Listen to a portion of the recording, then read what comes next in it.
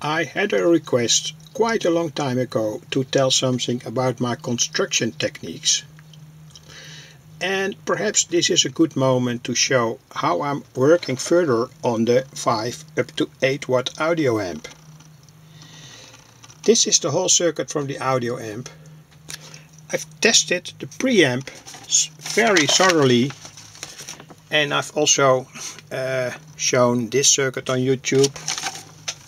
And here is the final circuit from that preamp. It's already on YouTube, so don't worry.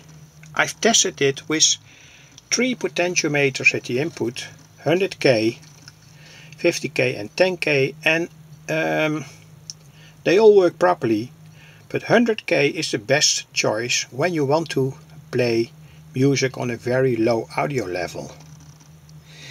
I've also added here a 27 ohms resistor, but you can shortcut it.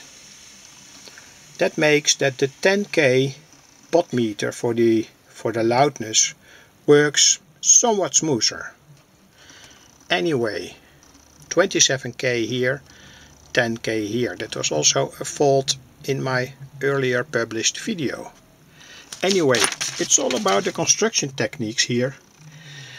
When you make such an amplifier, the transformer strays quite a big field around it, and that's electromagnetic or 50 Hz or 60 Hz. So I move the transformer far away from the very sensitive input, and that's going to be here. I want to mount here 2 kinch plugs. It's all from salvage material, but I mount it here, and here we get 2 inputs, one to the left and one to the right amplifier.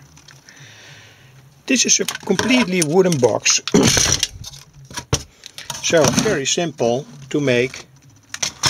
I always cover the wood with this glue to make it moisture unsensitive. I glue the wooden parts with this type of glue, also to make it moisture unsensitive. And this is the underside, and you can see that it's completely wood. So you can ask, where is the shielding from such an important amplifier? Or important? Well, I mount the amplifier here inside the box, and it is already shielded on the back side, so it needs no further shielding to make it stable, prevent it from oscillations. Here at the front I'm gonna saw part out and then mount with screws a piece of tin plate, and on that tin plate I mount all the different potentiometers. It's in my earlier video. So here the sensitive part, and here the power supply. I think I'm going to use this transformer. When you mount such a transformer in an amplifier, be aware that the direction is important. Could be that when you mount it this way, you hear hum in your amplifier, but when you mount it this way, you don't hear hum. So make a situation in which you can turn the transformer, and I've also made an oscilloscope circuit in the past, and I had to mount the transformer, for instance, in this way to keep the hum completely out of the amplifier. It all has to do with the straying from the electromagnetic field. The field is at its lowest here on this side from the transformer, and here there is a strong straying field. So this is the best direction to put it. I also gonna make some ventilation. Of course, this is the cooling plate, the heatsink, both heatsinks here. Here I'm gonna mount on this side a more or less open situation. And here also I leave this part open so that the cooling air can go into the amp and to the other side. So that's more or less all to tell. Perhaps I'm going to mount the whole supply unit, power supply unit, on a separate piece of wood. Perhaps when there's hum, I'm going to use here a shielding made from so this is what I use: cola cans or beer cans. I take them apart and use this, for instance, as a shielding here to prevent the straying from the transformer. But on such a low frequency, 50 Hz or 60 Hz, this does not have much effect.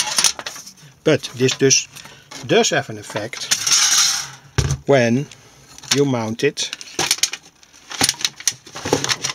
here. This will be the mirrored side of my amplifier with all the potentiometers for low and high, etc. And when I hear hum, say that it's mounted on this side and I hear hum, I cover the preamp with this tin plate and connect that tin plate to the one and only earth point in the amplifier. So that will help surely. I keep the impedance from these amplifiers always very low, and that means at the input here there is a CD player, but its impedance is low. It's say approximately 4000 ohms, and when you keep the impedance low, there's less risk of hum that's introduced, for instance, by the transformer. I've used here 100K, that's a quite high impedance, so it could be that I need here from the input to the input from the end amplifier and the preamp is here, could be that I use shielded wire. Of course, the one earth principle must be taken in account. That's in much of my videos. So perhaps this will help to develop an audio amp.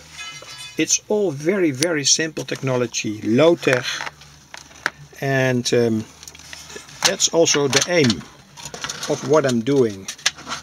I'm publishing low tech circuits that work very properly. Anyway, I wish you success when you want to make, for instance, such an amplifier.